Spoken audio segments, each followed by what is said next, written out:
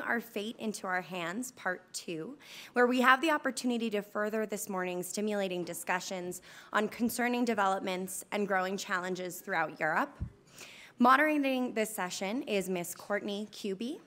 Ms. Courtney Kube is an NBC national security and military reporter who regularly breaks exclusive reporting on the Trump administration. In just the last months, Kube was the first to report on White House Chief of Staff John Kelly eroding morale in the West Wing, Chinese spying ahead of the Singapore summit, multiple details surrounding the Niger ambush, new CIA reporting concluding North Korea does not intend to denuclearize, and Russia jamming U.S. drones over Syria. For the past decade, Kube was NBC News' Pentagon producer, covering wars in the Middle East and Libya, Syria, Afghanistan. She also reported from the U.S. military bases around the world. She's been embedded with troops from across all branches of the government and traveled alongside secretaries of defense, secretaries of state, vice presidents, and other senior U.S. military officials. Courtney joined NBC News in 2000, working in the Washington Bureau as a researcher, production assistant, and associate producer. She holds degrees in political science and psychology from the University of Michigan and resides in suburban Maryland with her husband and 2 twin boys. I will let Courtney introduce our wonderful and distinguished panelists joining us this afternoon. Thank you. Thank you very much. I wasn't expecting a long intro. Thank you very much. I'm also delighted to be here today with what I think will be a very different look at Russia than what we've been having here at the fascinating several days of the Aspen Forum. We've heard a lot about the Russian relationship with the United States these past couple of days, but today right now we're going to talk about how Russia is operating around the world and not specifically just the relationship with the US. These individuals and their nations have been uniquely impacted by the way Vladimir Putin is operating around the world. In fact, we were all meeting right before this, and we decided to nickname this the Victim Panel. They have direct experience with Vladimir Putin's government and critical insight into what the US needs to know about him and the way that the Russian government operates. First, we have at the far end Andy Pike, who is the International Communications Director at 10 Downing Street, and the former Director of Communication at GCHQ. Next to him, we have Vadym Chernysh, who is the Minister of Temporarily Occupied Territories for Ukraine, and I'm going to give him a moment to explain what that is a little later. Next, we have Bill Browder, who's financier and CEO of Hermitage Capital Management.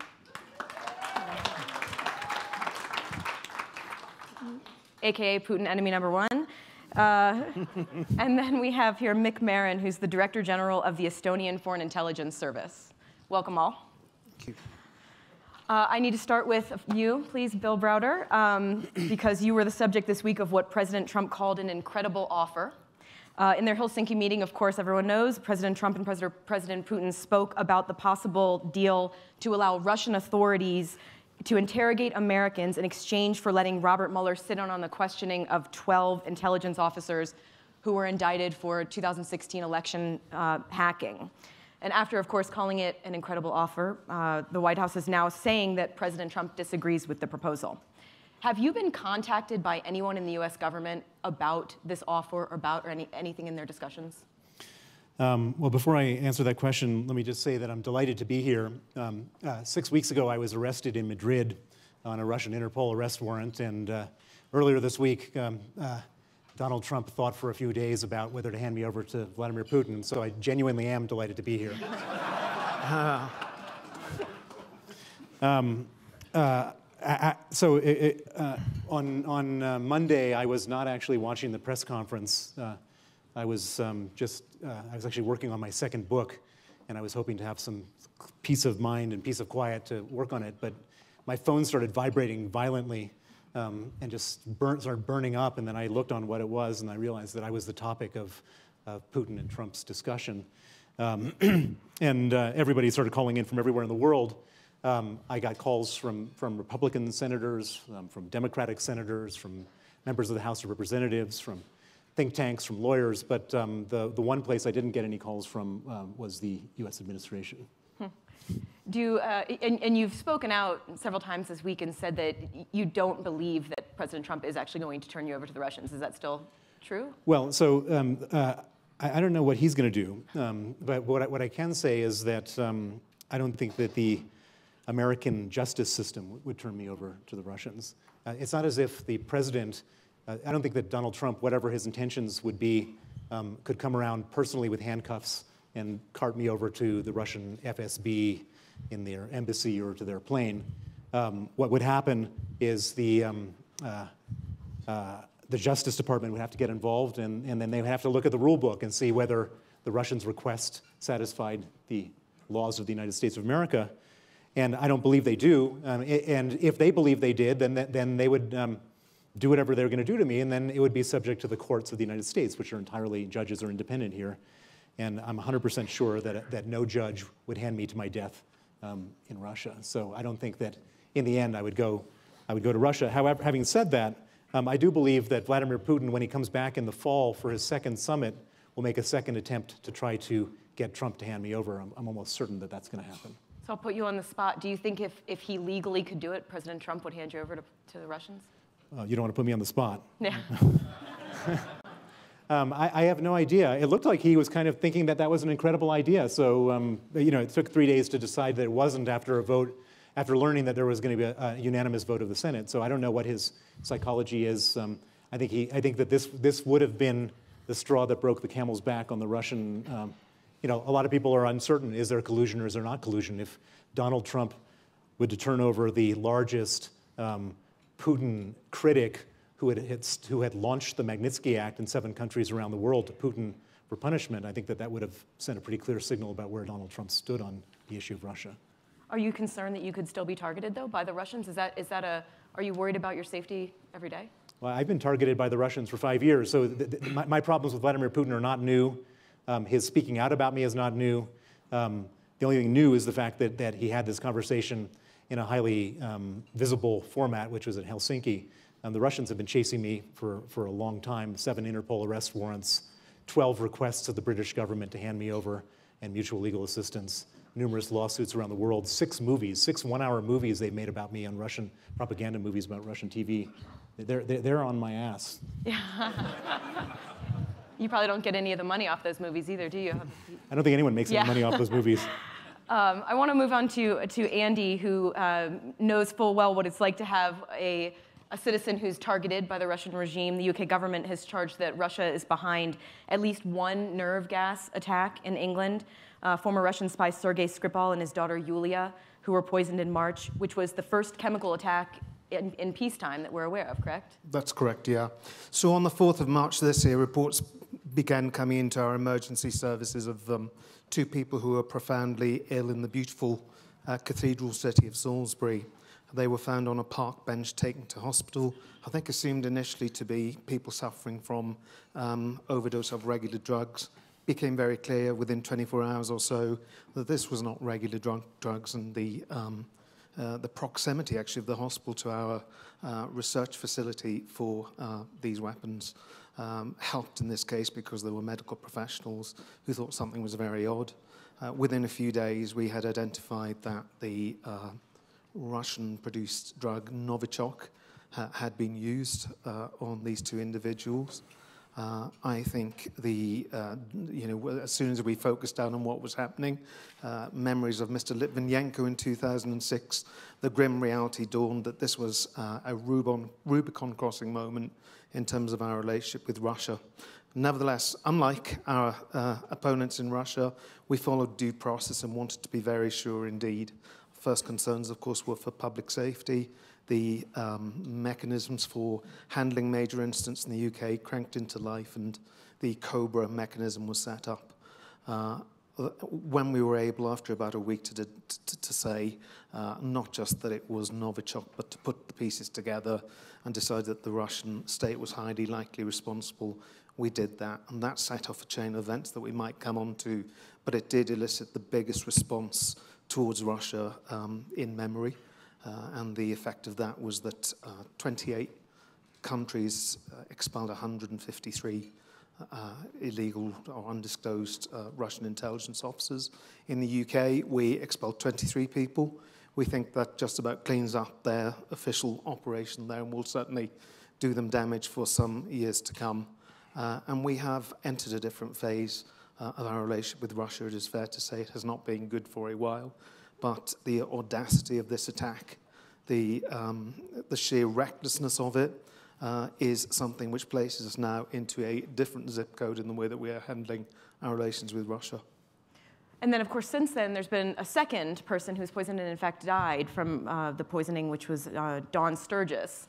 Can you tell us where there were some reports, I think it was yesterday, that there was CCTV video that may have showed the perpetrators. It was believed to be Russians. Where is that investigation? And is there a link? Have you drawn a direct link between the two attacks? So we are trying very hard to be evidence-based, and also it's quite hard for me to talk about investigatory detail. But what I can say is, of course, we are investigating at the moment where this how this second poisoning occurred. We do not believe that the second victims were connected to the Skripals in any way. As I say, we're following that evidential lead at the moment. We have not said that it is definitely the same batch of the drug as in the first attack, but that, of course, must be the key line of inquiry at the moment. I think what that does is it underlines the recklessness. We don't know exactly where it came from, but if you think about even the first attack, it was found on the door handle of the Skripal's house, the biggest concentration of the drug. The drug, by the way, is so strong that it burns through regular hazmat gloves. It was found there in high concentration. You know, the postman might have come along, for example, the next morning, whatever quarrels there were with the Skripals and so on. So we are not easily shocked in the United Kingdom, but I must say we were rather shocked by the audacity of these crimes. Does the fact that they may not be related make it turn this entire situation in a different dynamic? Does it mean that it has the potential for someone to weaponize this in a larger scale and attack larger populations? Is that anything that you're concerned about, or do you still believe that this is the Russians targeting individuals for the most part? It is too early to say, but it is likely that is the scenario. I mean, we're not pursuing hard the possibility that this was a second targeted attack, for example, but we are trying. I mean, the investigation is like three-dimensional chess, really. It's incredibly complex. One of the most complex things we've done in peacetime, I think, in our country. Just on this second wave, we have 100 detectives working on that. The work to actually detect where the Novichok is, really hard. With Litvinenko, you can buy a 50-pound Geiger counter and work out where the radiation is. This drug has to be tested. Our emergency responders who've been beyond magnificent, because this is dangerous work, you know. They, when they looked at the Skripals in March, were able to do 6 hours in one go at searching these properties. But we've had warm weather in Britain, which is sort of quite a shocking thing for us, really. And they've been, at one point, they were able to do 15 minutes only at a time because of the heat. Oh, wow. So the work has been painstaking, but we felt it was important to get it right rather than fast. But if it turns out that the second attack against Dawn Sturgis is, in fact, the Russian state again, what does it say that they may have carried out yet another targeted attack despite this broad international community response after the one in March? Well, about deterrence, does it say anything about the ability to actually deter Russia from doing this in the future? As I said, we are excluding nothing, but it looks unlikely at the moment that it was a targeted second attack. More likely the byproduct of the first attack. But as I say, just want to stress that the police are very keen that we are meticulous in keeping all lines open. What it does mean, of course, if it is connected, is that a death of a British citizen will have occurred. And that, again, moves us into a different place, I think. It crosses a new international norm. We also have two people up here who are neighbors of Russia, who know very well about Russia, firsthand their aggression. In 2014, Russia, of course, invaded part of eastern Ukraine. Vadym, can you start off just by telling us a little bit about the ministry where you work and your role there? The ministry was created by the government, and I was elected by the parliament approximately 2 years ago in order to formulate the governmental policy towards our Ukrainian population who live within occupied territories, Crimea and eastern Ukraine. But at the same time, we have a nationwide mandate on strategic issues if they are related to IDPs, internally displaced persons, and nationwide mandate to coordinate all efforts to confront Russian non-military means all around Ukraine in different areas. For the government, it's very crucial to understand that there are two domains when Russia is operating, military and non-military, and we have been trying to coordinate non-military efforts to define our own gaps, cracks, tensions among Ukrainian society, not to allow Russians to influence on the process and make all our divisiveness bigger. So for the time being, we have even some foreign advisors from UK, for example, from other allies, and we have several strategic documents how to communicate with our population, how to win their minds and hearts. You know, there's a very popular phrase, but we have been trying to implement this and to put this phrase into practice. Can you update us a little bit just on the military situation on the ground there? The gray zone is the area that sort of separates the two sides. Has the Ukrainian military been able to make any inroads? First of all, this is not, our conflict is not a frozen one. Every day, shelling, shooting, casualties, every day. And you know, Minsk agreements limit some using of heavy weapons, and a lot of snipers around the contact line and counter snipers is in place.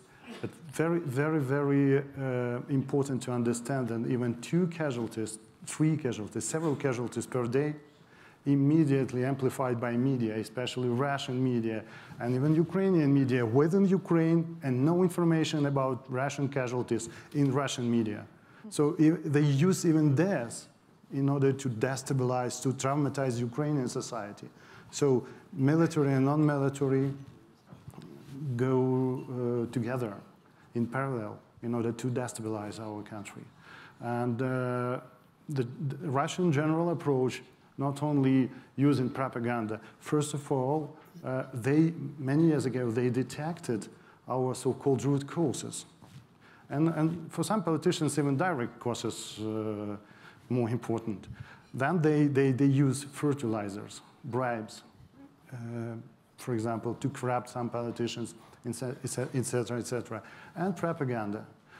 Russia is a doctrinal country, so they have a doctrine, and they have a plan how to implement this. So that's why they try to use, and in the end, they are trying to get a fragile situation in the country, and then the country could be an easy prey for the military forces. So that's the Russian strategic and tactical approaches. Have you seen any change now that the U.S. relationship with Russia seems to be confused? That while there's so much uncertainty about the U.S. relationship with Russia, how is that impacting the potential that the Minsk agreement could actually be implemented, and we may see an end to this conflict? First of all, I took part in Minsk agreement more than 1 year ago, and I participated for approximately 1 year. It's not a strategic platform to find any solutions, because there is a Normandy format, and there is a United Nations Security Council resolution, and Minsk just a kind of implementing body in order to put some political solutions into practice. But at the same time, US, you know, a lot of Ukrainians, I don't know how many of them, but more than, I think more than 65% believe that the only country that can help us is the United States of America. So it's very popular to think about the United States as a country that can guarantee our safety and security in our country and confront with Russia. Of course, not all politicians understand in our country that the US is not going to use its military forces to protect Ukraine, but at the same time, a lot of support to Ukrainian to Ukrainian people comes through UN governmental agencies. And by the way, we think about the United States as a kind of very powerful and country. I mean, Ukrainians think and kind of a global security guarantor. And then a lot of Ukrainians have been waiting for such a support from the United States. I want to move on to Mikk. We're very fortunate to have Mikk, who is the Director of National Intelligence for Estonia. Estonia, of course, who has focused on Russia for 25 years or so in intelligence gathering. Can you talk to us a little bit about how you've seen the Russian strategic aims change in that time or in your time since you've been in the ministry? And then any new tools that they're using, you're seeing them use? Well, thank you. So I'm very proud to be the representative of the dark powers in the panel. I'm glad to be here because summertime anyway is a very bad season for old school spying. So I have nothing else to do anyway, so I'm glad to speak to you. Well, but I'm very proud to represent Estonian Foreign Intelligence Service and our people who are the first line of defense of Estonia, because when we do not succeed, I think Estonia will have problems and the whole NATO will have problems. So we are the borderline between NATO and Estonia, and it's also the border between NATO and Russia. Well, stemming from the geographical location you mentioned, we haven't had any luxury to change our focus during the last 25 or 26 years. I know that many Western intelligence organizations have changed the focus to CT matters or to things going on in the Middle East. For us, it has only been Russia. So when some intelligence organizations in the West are establishing or re-establishing Russia mission centers, I would say that the Estonian Foreign Intelligence Service is a Russia mission center as such. And just for your information, when we published one of our public threat assessments a year ago, Kremlin media made fun of us. They said that, well, in this report, it seems that Estonian Foreign Intelligence Service knows about the Kremlin's plans even before the Kremlin does. Well, it was meant to hurt us, but I think that it's the best compliment you can actually receive from Kremlin. So now, right now, we are thinking about actually making it an unofficial slogan of Estonian Foreign Intelligence Service. Estonian Foreign Intelligence Service, a service that knows about Kremlin's plans before Kremlin does. They aren't denying it. Okay. They aren't denying the information. But back to your question, has anything changed, or what is Russian goal? I think the goals have not changed too much, actually, when you look back, because I think that the main goal for President Putin, for Russia, for the past few years has been to regain the superpower status, to be equal among the equals, to be back at the big boys table, to be a country that is respected. Of course, we have to know that the economy of Russia is the size of the economy of Australia or economy of Spain. So, but still, the first goal is to restore the superpower status of the country. Secondly, what we see right now is the need and the will to break out of the international isolation. I think that they are exploiting every opportunity to do that. And the summit between President Trump and President Putin certainly was one of his goals. Seeing or making problems inside different European countries is also his aim, because that makes us weaker. And when we are weaker, Russia is stronger. Of course, one of the aims that Russia has always had is to maintain its influence over the countries that are bordering Russia. I would actually exclude Baltic countries right now, because I think Baltic countries for Russia are gone. We're members of NATO, we're members of EU. The NATO deterrence, I think, is working, but Russia is very concerned about other countries around the corner, Belarus, Moldova, Ukraine, Georgia, and they will do everything they can in order to make those countries unstable and to to meddle in the affairs of those countries' international politics, and certainly when they would like to become members of the Western community. Of course, in addition to the things I mentioned before, we shouldn't forget the military power. Russia is very much focused on building up its forces, and especially in the Western military district that is bordering Estonia, Latvia. We see new weapon systems deployed to that region. We see annual large exercises that practice war against NATO/United States, because the biggest enemy for Russia has always been United States or NATO. And the tools you mentioned, there are a number of tools. I would say that the toolbox of Russia is huge. They have practiced how to use those tools for the last 20, 30, maybe even 100 years. Different tools are designed to different countries. What might work in some country might not work in another country. But the thing we have detected during the last few years is the use of influence agents. And when you ask me to define who are influence of agents, I would say that those are the people who use their status and accesses in order to promote Russia's agenda with the direction of Kremlin. And we have detected a network of politicians, journalists, diplomats, business people who are actually Russian influence agents and who are doing what they are told to do by Kremlin. And it seems to us that Russia has invested a lot into those influence agents. They have made some bad investments, but they have also made some very good investments. So politicians that have been in the margins of local politics some years ago are actually right now in national parliaments or national governments. And we see clearly that those people are pushing the Russia's agenda in those parliaments or governments. So these influence agents, these are people that Russia is recruiting, including politicians. Have you seen them recruit any Western politicians? Oh yeah, definitely. Anyone you'd like to talk about here?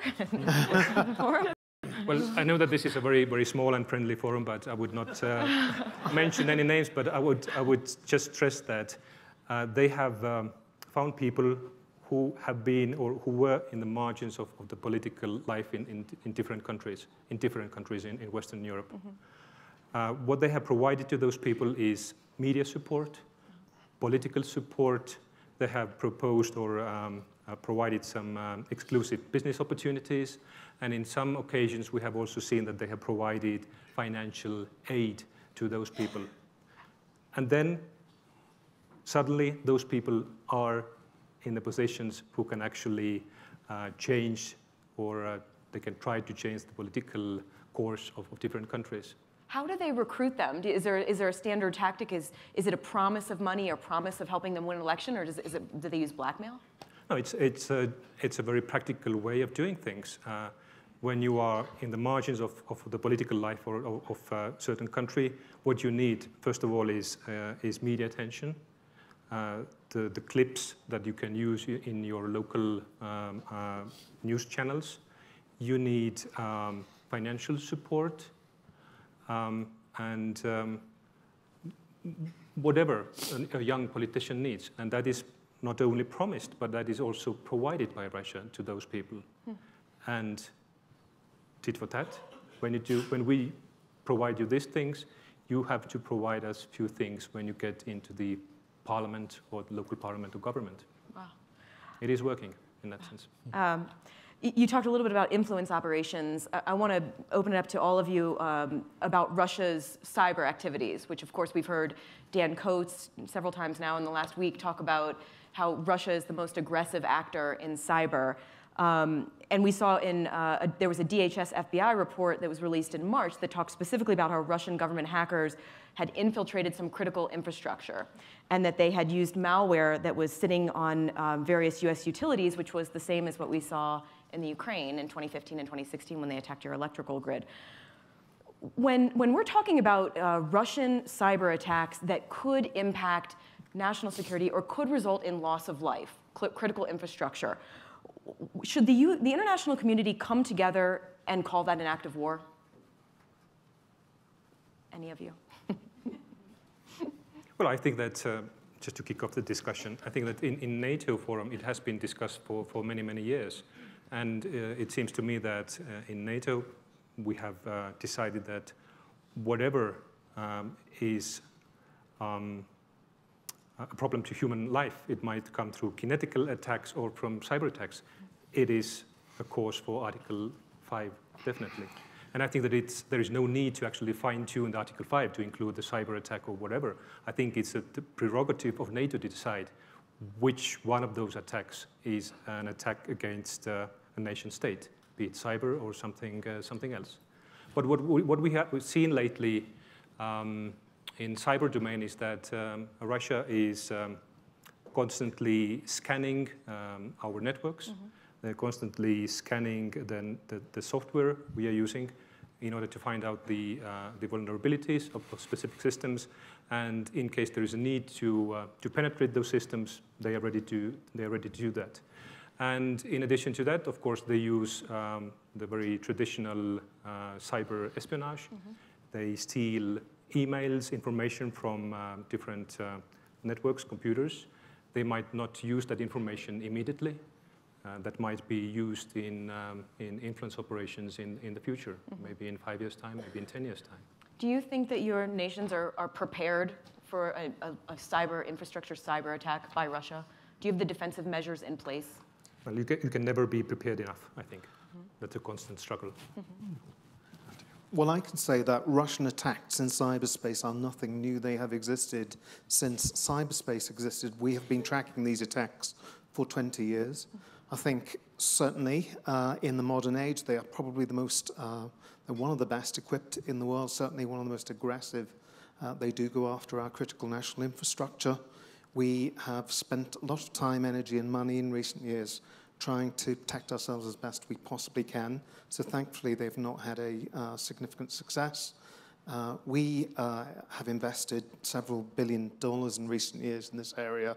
We opened a one-stop shop a couple of years ago, the National Cybersecurity Center, mm-hmm. which is part of GCHQ and which works very closely with allies around the world. And we found that to be pretty effective, but we're not sitting on our laurels. This is going to be something that's going to preoccupy us. And we do need new mechanisms. We need even better sharing around our communities and new techniques. And we are looking right now at getting the technicals better, getting education better, and it will continue to be a focus for us, certainly for the foreseeable future. Ukraine has been working with our Western allies in order to build a very good system to protect critical infrastructure from Russians, mostly Russian attacks. But at the same time, we need more equipment, trainings for our personnel. And recently, Verkhovna Rada, our Ukrainian parliament,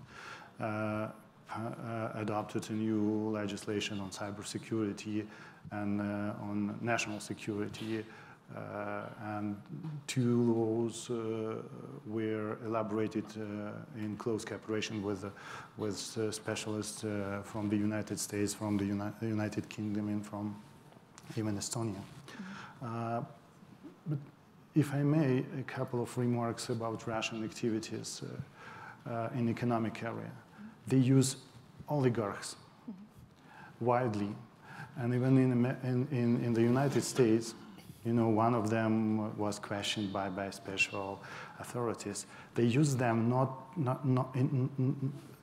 so very easy for them, because all of them have legal business entity, to enter into your economy in different sectors, and then to influence on the situation using legally their business entity as a front entity for their malicious activity in the country.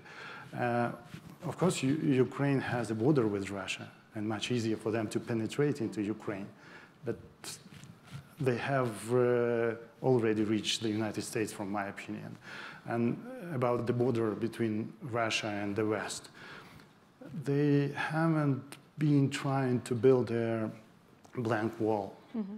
This is more sort of a membrane.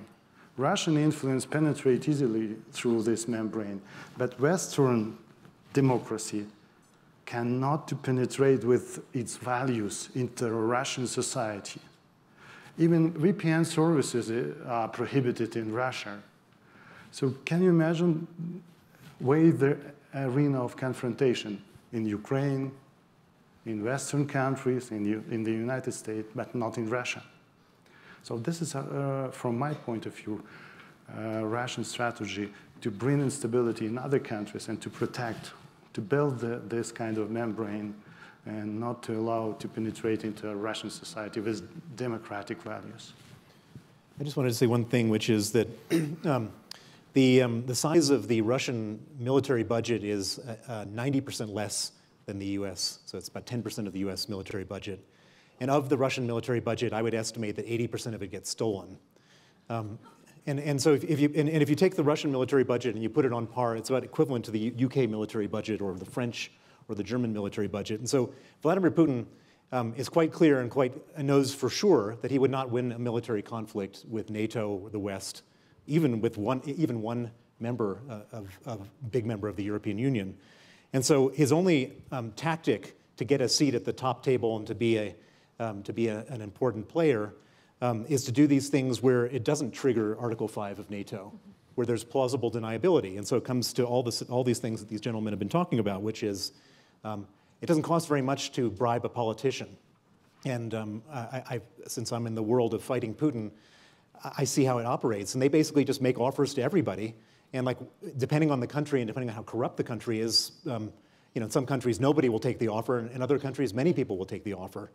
There is one member of the US Congress who I believe is on the payroll of Russia. He's a Republican congressman from Orange County named Dana Rohrabacher, who is running around trying to overturn the Magnitsky Act on behalf of Natalia Veselnitskaya, who is the person who went to Trump Tower.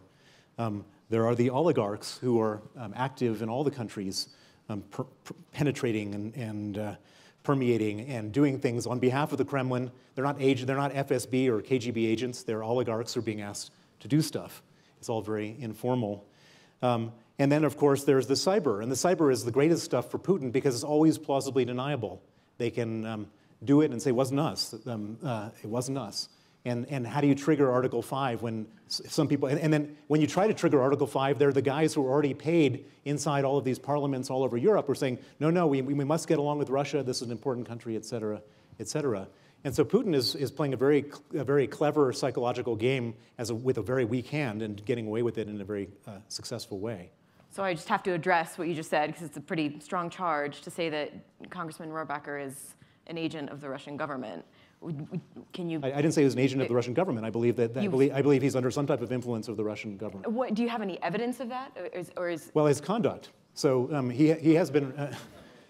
He went to Moscow. Dana Rohrabacher went to Moscow, and while he was in Moscow on a congressional delegation, he sat down with a number of members of parliament. They said, "Can you come away from this group and have a meeting with a person from the prosecutor's office?" And the person that Dana Rohrabacher met is the deputy general prosecutor of Russia, a guy named Victor Green. And Mr. Green happened to be the person who is most intimately involved in the Magnitsky case and is on the US sanctions list. And he met with this Mr. Green. And Mr. Green then gave him a bunch of documents to take back to Washington to try to stop the global Magnitsky Act from going through Congress. And so then Mr. Dana Rohrabacher went and for a brief period of time stopped the law from going through Congress. We then discovered it. We outed him. The rest of his congressional colleagues didn't want to be involved with this Putin's favorite congressman, and they put it through. He then tried to take Sergei Magnitsky's name off of the law that was going through. There was a vote. It was, I think, at the House Foreign Affairs Committee, and it was like something like 40-1 against him, and so on and so forth. He was also entertaining Natalia Veselnitskaya at various occasions. She's the one at Trump Tower. And so why does a person behave this way? Is it because in his heart that he thinks that's the right thing to do? I don't believe so. So basically you're saying you have a lot of what seems to be somewhat anecdotal evidence, but not necessarily... I don't have the bank transfers to prove it, but I believe that that's the case. Have you ever been targeted specifically by the Russian government in cyber? Have you been a target of their disinformation campaigns on online? Anything you can talk about? Yeah, so I'm kind of the perfect case study in all bad actions of Russia, because every single bad thing they've ever done, they've done it to me. Propaganda. They've made six one-hour movies in Russian, one movie in English. They tried to make a movie in English. I hope that some of you know the Magnitsky story. Sergei Magnitsky was my lawyer who was murdered in a Russian jail cell for uncovering a massive government corruption scheme. And the Russians hired a filmmaker to make a movie to say that Sergei Magnitsky wasn't murdered, he died of natural causes, he wasn't a whistleblower, he was a criminal, and that I was in contempt of Congress for getting the Magnitsky Act passed. And they tried to get this movie shown at the European Parliament and on various European TV stations. I protested very violently, and they ended up showing it in Washington. And it was actually shown in Washington one day after the Trump Tower meeting, which Natalia Veselnitskaya was sponsoring the event, and then, the day after her meeting with Donald Trump Jr., with Dana Rohrabacher's staff organizing the showing. I want to open up to the audience for a couple of questions. Kim Dozier, since you're sitting way up front, you get the first question. Thank you very much. So as promised, Courtney had me watching the wires to see what was happening. So Kim Dozier from the Daily Beast. So while we've been sitting here, a couple things happened. The Russian ambassador today said that a Ukrainian referendum came up in the conversation with Vladimir Putin. The White House has since said they don't support such a referendum. And then right afterwards, the Pentagon came out announcing an additional $200 million in aid to Ukraine, security cooperation funds for additional training, equipment, et cetera. So my first question is to Vadym. How does it feel hearing some things from the US president, but other things from his national security team? Who do you trust? And also, I can ask that to everybody else. We use your intelligence reports, public parts of that, in Ukraine as well. We believe in information that your intelligence agencies put in those reports. But at the same time, about referendum, it is unacceptable for Ukraine. It contradicts Minsk agreement.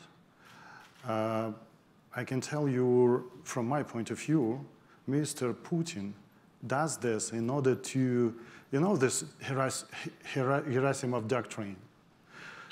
The ratio military and non-military means like 4 to 1. 4 non-military means and methods. Destruction of allies is a part of this doctrine, essential part of this. So if you tell someone secretly, I offer you a referendum, and tell someone else, I offer you another type of solutions, etc., etc., etc., no common ground for discussion at the same table. So the real goal of Russia in this, from my point of view, is to cause a mess among all stakeholders, giving different information and different ideas. And at the same time, time is going on. And the state-building process, supported by Russia, is going on as well. So that's my answer about the reason of such actions from a Russian president. But at the same time, Ukraine is an independent state. And we will decide about referendum as a state, not anyone else. Sir? Oops. Thank you, Courtney. Elmar Tiverson, German TV. Just to illustrate what Bill and Mikk said, I want to add that our investigation into the German AfD, we found that there have been many members of the leading circle of the AfD been invited to Moscow, and some of the flights have been paid for by Russian businessmen, which illustrate how that works, that oligarchs are paying to groom politicians in Europe. And the other thing is that in Germany, for example, an oligarch set up a little company, that media outlet that was starting to put out fake news propaganda targeting the Russian German population within Germany in order to manipulate their opinions. So those are the kinds of things I think Mikk and Bill were referring to. And I was wondering, John, this is a question to you. Is there any indication, or could you imagine that the Skripal operation was meant to be a distraction from other things that the Russians were doing, including a huge influence operation in order to support the Brexit referendum and funneling millions of dollars or euros into the campaigns for Brexit, as, for example, the Legatus Foundation did? Well, you're doing the Russians' job for them there in that last question, because that actually was one of the narratives that they propagated. So very interesting case study in how, textbook case study in how Russia chooses to fight these things. So very soon after the Skripal poisonings, some narratives started to emerge. So in that first phase, we counted 25 that we could attribute to the Kremlin or its acolytes, or to the state, possibly up to 38.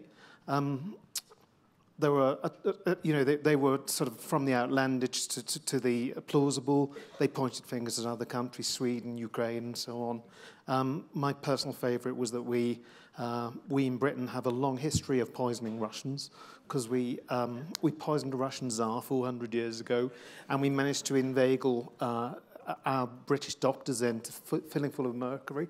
Ivan the Terrible.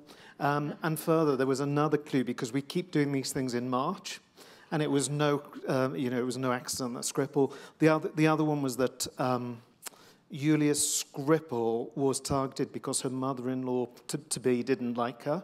Yeah. So we have not, the Russians initially were using sarcasm and humor, and we've stayed away from that, from the gravity, but I can't resist pointing to the wag who said, well, if your mother-in-law's got access to industrial-grade nerve agent, you might want to go back to Tinder or Tindersky or whatever you have in Russia. The old mother-in-law defense. I got a feeling that you might have gotten me wrong. I'm not suggesting that Britain was behind that operation. I'm suggesting that Russia resorted to old types, old methods, to create all the fuss about the Skripal thing, that all the attention was focused on this and was taken away from other huge Russian influence operation happening across Europe. Yeah, I've never heard that theory seriously explored. The answer is we probably will never know for absolute sure the reasons for it, but the reasons are probably much simpler and more straightforward than that.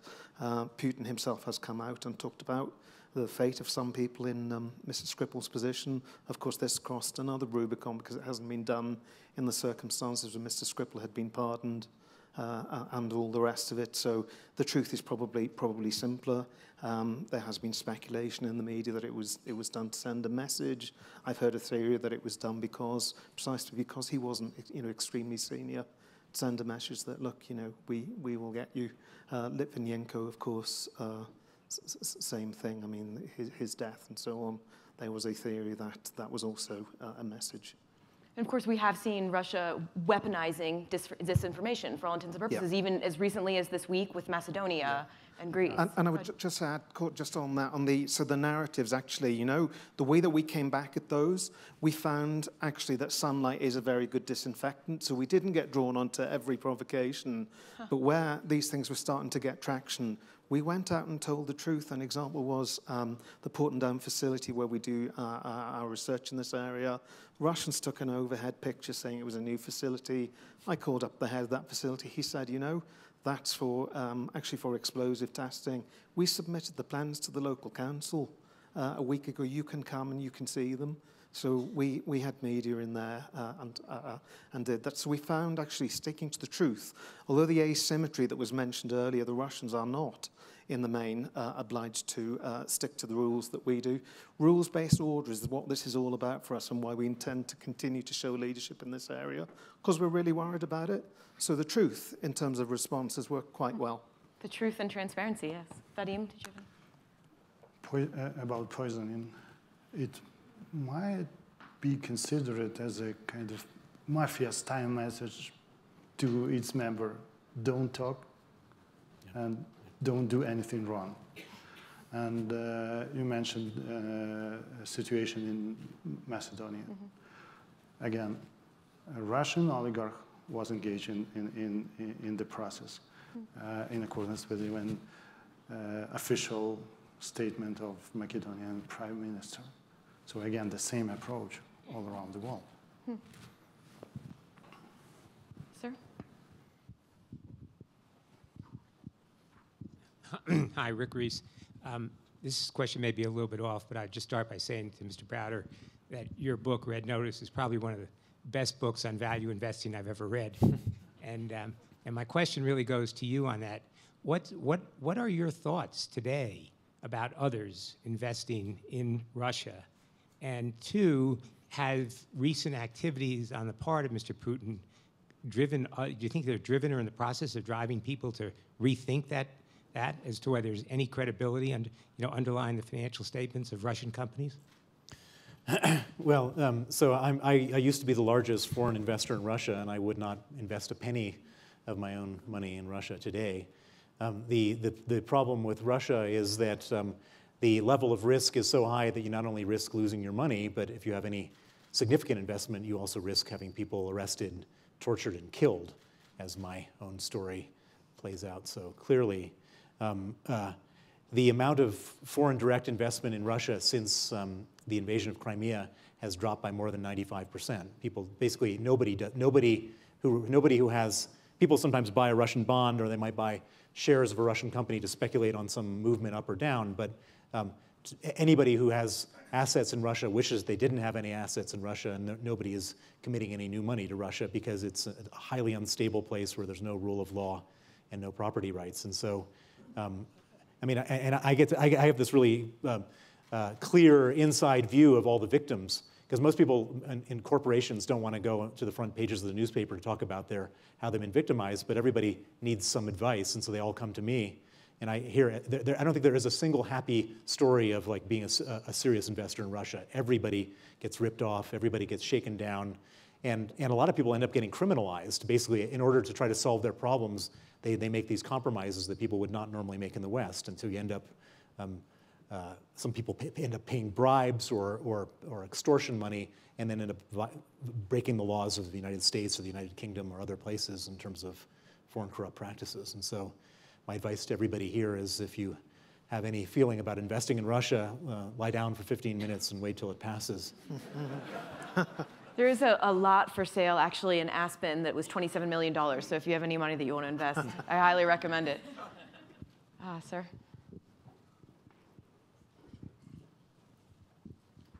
Thank you, Steve Shapiro from New York. Just as a point of information, and I think this is still the law, and you gentlemen would know a lot better, but in 2006, and I'm reading from a BBC piece of paper here so I could refresh my memory, in July, the upper chamber of the Russian parliament approved a law which permits the Russian president to use the country's armed forces and special services outside Russia's borders to combat terrorism and extremism through assassination.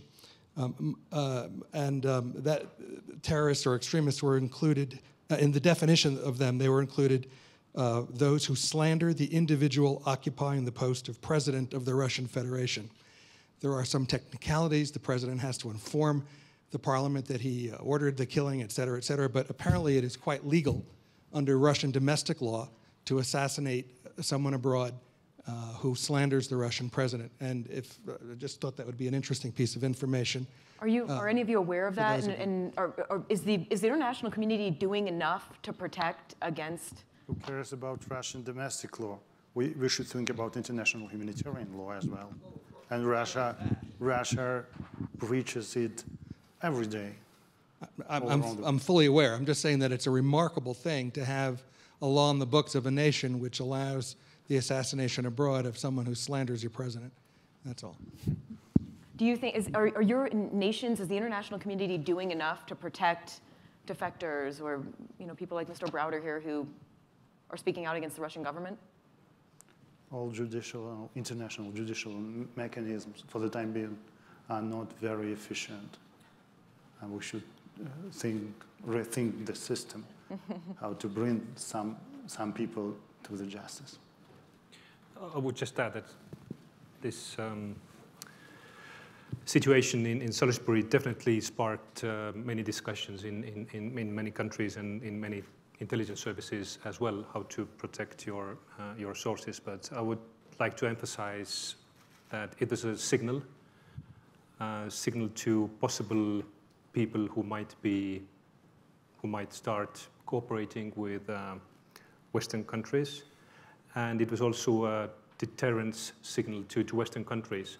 So don't even try to hire more of Russian people in order to inform you. So that was a messaging, but probably an operation that went truly out of hands. Probably someone was too eager to implement the order that was given maybe many years ago.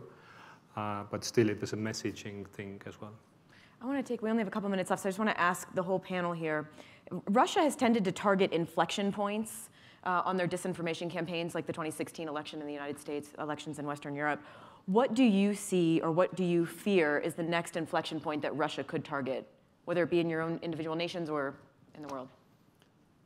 Well, let me just say something, that there's no inflection points. Vladimir Putin has an unlimited budget for this type of stuff.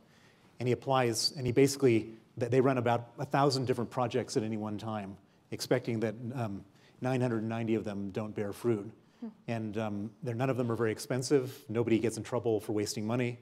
And every once in a while, one of these things hits pay dirt.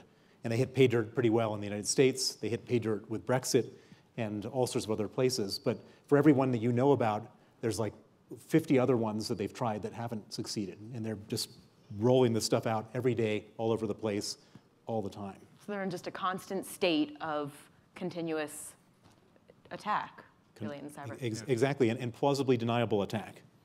I totally agree. I think that they are looking for every opportunity that might arise, be it in the margins of elections or some other possibility to create frictions inside countries or between countries. But the term we use in Estonian intelligence community is that I think that we shouldn't continue practicing figure skating when the opposite team is already playing hockey. So I think that the Western community should actually put our heads together and do everything we can in order to stop it. I think that we need to educate our people that Russia is doing these kinds of things. I think that we need to expose Russian activities because, as my British colleague said, sun is the best disinfect. In case we talk about these cases, in case we show that Russia is doing this or that, I think that we would be in a much better situation a year or two from now. I think we need to cooperate more. I think there is a space for Western intelligence communities, agencies to share more information and share it more quickly. And last but not least, I think that we need to also concentrate on military signals. I think that we have to think about deterrence, whether deterrence works in NATO or not. And that's why it's so important to have allied forces in different regions in NATO to send that very strong message to Russia. Do you think NATO is doing that right now, sending a strong message to NATO, to Russia? I think that NATO is doing that. We have European Deterrence Initiative that was actually a US initiative. US administration is backing that initiative. We have funding, so everything is pretty well on track. Andy, Vadym? Well, I'd just say I would agree with those analyses, although if we are talking about inflection points, of course, we're not over the present one yet. We are in the middle of it in some ways, so we are prepared for all eventualities, including escalation from the Russian authorities, which we think is a pretty fair bet now that the World Cup is out of the way. So we are trying to maintain readiness on all fronts. When there are major events like the World Cup, do you see any difference in Russia's activities in the cyber domain? We don't see a halting of activity, that's for sure. They don't do anything that when they have additional attention on them, they don't. Yeah, I mean, it's probably not a very scientific measure, but when the Amesbury poisonings happened, which I stress we haven't yet attributed, but we saw an uptick then in activity again. I think it was a 4,000% increase in bot activity around the first one, but I talked about 25 narratives. So on Amesbury, there have been 12 so far. So it feels as though it's been sort of less strong, the response, but nevertheless, plenty of response. Well, I have an example about military activity, and a Ukrainian colleague can support me or deny it, but we saw very interesting signals before Russian presidential elections. There was a very low intensity in eastern Ukraine, and it went straight up after the re-election of President Putin. And the same happened during the World Cup. Now it's going up again, I think. We'll have 3 elections next year, presidential, parliamentarian, and local. We expect a lot of Russian active measures in our country. And I want to give you one example about Russian sophisticated software technologies they use for OSINT, their own software. One title, Katyusha, as a weapon from World War II. And Russian civilian authorities use it, not only intelligence. So they detect and they train within their own country and then spread it all over the world. I want to thank you all, and especially because we sprang this panel on them sort of at the last minute, and they were all very good sports to come up here today. Give them a round of applause.